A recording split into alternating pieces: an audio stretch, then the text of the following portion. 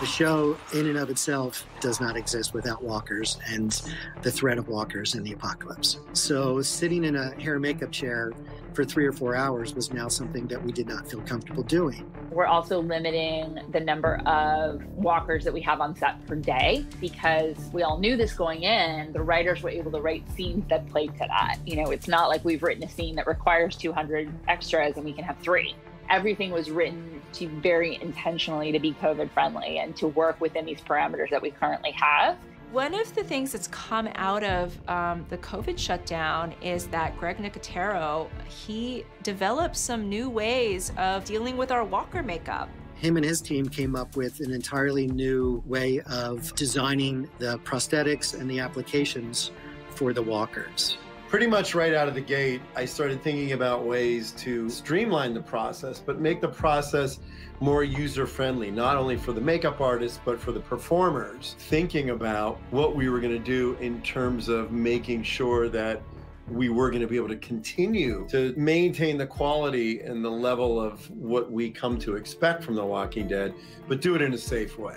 I think people would probably have a hard time grasping how much artistry and how much time goes into making every single walker look just perfect. We have to figure out how to do that stuff faster. If we can minimize the number of pieces that we have to glue onto somebody's face, we can cut the makeup time down. So we ended up doing 2-piece prosthetics, one that was a top of the head and down into the front of the neck and shoulders.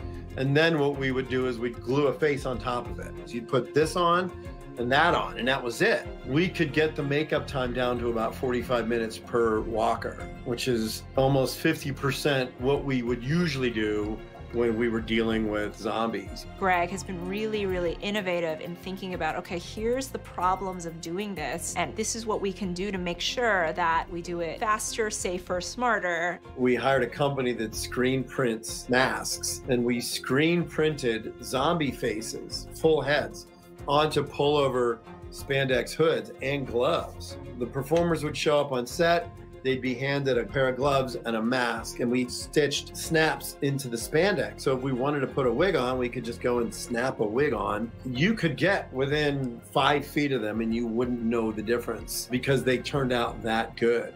It was really a revolutionary breakthrough in terms of how we can deal with background, because you would never ever have to touch them up digitally. You'd never have to worry about somebody's makeup not looking right. Also, at the end of the day, they take the mask, they take the gloves, and they throw them in the washing machine and they wash them. Creative people are creative. If there's any superpower that we have as people that are making television or movies, is that we're supposed to think of out-of-the-box ways to do things. And so I think you've really seen people stepping up to figure out how to make these processes possible at a really, really difficult time for everyone. It's interesting what happens when you're faced with unique challenges, how new ideas are born. New techniques, new technology becomes something you can lean on to achieve what you used to do differently. Necessity is the mother of invention. You know, we were forced to really rethink how we were going to do things. And I do think that this advancement in how we approach things is going to work not only on The Walking Dead, but it works on Fear, it works on World Beyond. Each set now is going to benefit from this one advancement. In some ways, because we had the shutdown, he had the time to really think about these things and just come up with new techniques, which I'm so impressed by and so grateful for.